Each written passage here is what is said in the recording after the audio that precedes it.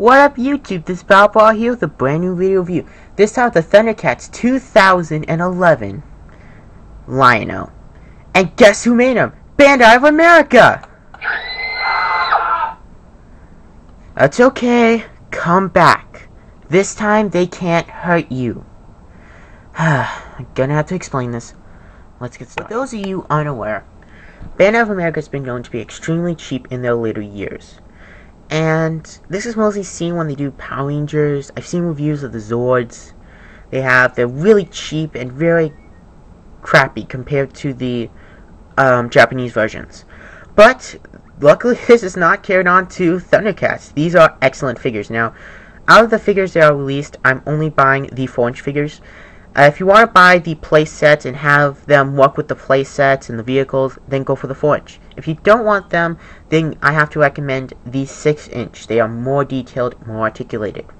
And then they have the 8-inch classic stylings of the original ThunderCats, and then they have the deluxe line, which is pretty much these figures, but with, like, they have Mumm-Ra in the eternal form I do want to pick up. Besides that, Lion-O has no articulation in the deluxe line, except he can do Ho, ThunderCats Ho, with both hands.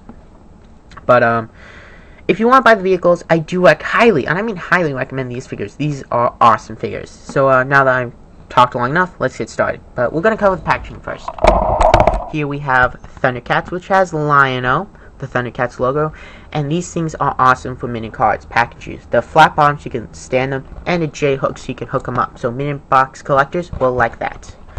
You have multilingual of ThunderCats bio and a Lion-O bio in multi-languages. It's all over the place. We have the Thunder Racers, Thunder Tank, Omen the Tower of Omens playset. I do want to pick these up, not him. Other figures in the line have want to pick up. Multi-language, and the ThunderCats bio will be down there. ThunderCats is an epic fantasy combining swords and science, and boosting forced battles between good and evil. Wow. And then Lion-O's bio, which will be down there. Lion-O wields the Sword of Omens and leads the ThunderCats to victory against Mumm-Ra and the ultimate villains. Cool. So let's get started. And I just bumped the camera. Okay. So this is an awesome figure. I don't know if the reason I like this figure is because it's so cool, or because it's ThunderCats. His articulation is actually pretty nice. He has a ball joint head which gets hindered by the shoulder pad, but you can work your way around it by doing that. He features 360, outward elbows, bends at the elbow. Did I say outward elbow? I meant outward arms. He doesn't actually rotate at the wrist, he rotates at here, which is okay. He has a waist joint, which that does not look natural. He has a cut and swivel hips, which the skirt armor moves out of the way, so you can get... Can I get it to work again? Epic leg kicks. You gotta admit, that was a cool pose. He has knees and ankles. And something I would like to point out is that the pegs are not painted. It would have been cool if they were, but it's not gonna bug me as much. His accessories are the claw shield, the Sword of Omens. Did I seriously just say Omens? The Sword of Omens. Very nice. And the Sword of Omens in dagger form, which mine is horribly bent. But yeah, these do get bent in packaging, so do watch that.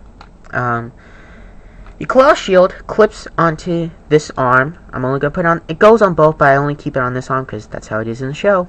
Clips on this arm pretty well, stays on due to friction. Pretty nice fit, I will admit.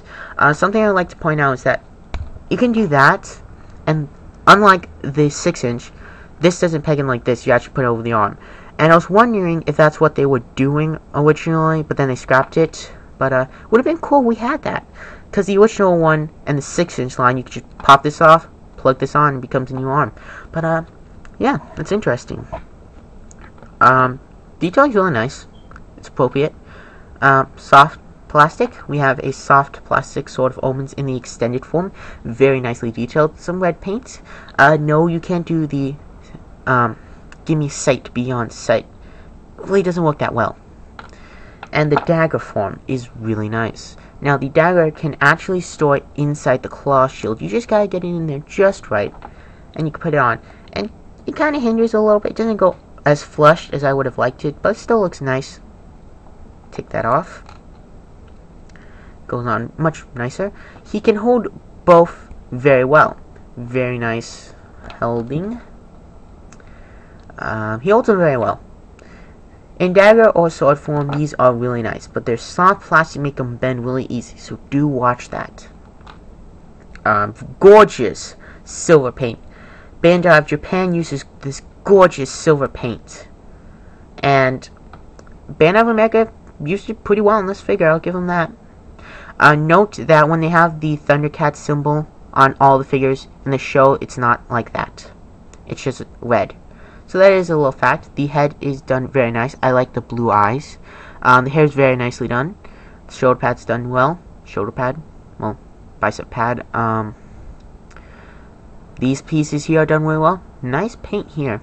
He has toes. Yes, he does. All around, it's a great figure. And you could get some really nice poses. But you can't get him to reach, if you have the dagger in here, and if you've seen the show, you know what I'm talking about. But you can't get him to actually get it like that. If he had an elbow swivel or bicep swivel, he could. But he doesn't, sadly. And he has Thunderlinks, which pretty much is a magnet on the back. And they were praising this thing. I've seen stuff at Comic-Con where they were praising this thing, even though I didn't go. But they were praising this Thunderlink system. It's a magnet. Bandai of America has done computer chips. I mean, Operation Overdrive had computer chips. He-Man, the 2000X series, had computer chips. Why didn't you put them on this figure? It would have been so much better. I mean, the whole point of having this is that you put in the Thunder Tank, you get a new sound effect. You put in the racers, you get to shoot the missile. That's pretty much what this whole, Thunderlink system is. It's just a magnet. It's not even that good. In fact, if I had something metal here. There. So yeah, Thunderlinks is kind of bad, but here's a comparison to Tigra, his older brother. There you go, fit very well still. So, at the end of the day, I can recommend the figure to ThunderCats fans. Who, if you are a ThunderCat fan, you need this figure. If you are just gonna buy the normal figures, and just not the vehicles and play sets, then I just hit my camera. Then I can't recommend the 3/4" figures. They are extremely nice, but the 6" are better. But I'm only buying these because I'm on a 3 3/4" scale budget. And these are awesome figures that I can easily recommend to any die-hard ThunderCat fan. Then again, if you're not going to buy the vehicles, then there really isn't a point to buy them. But I like it, so I'm picking these figures up because these are great figures. You might have something different to say. I think they're good. Obviously, the 6" figures are better. I do recommend those if you're not picking up the vehicles. But if you are picking up the vehicles, then definitely pick these figures up. They look very well together, as you can see with Tigra next to him. So yeah, this is the end of my video review. So yeah, as always, leave a comment what you think of the figure. Like this video, subscribe to my channel for more video reviews. Well, updates if you subscribed. Also, check out my channel for other video reviews. And also follow me on Facebook with this cool Facebook page I made called Video Central. And I will see you later. Adios. Link to the Facebook page in the description. Bye.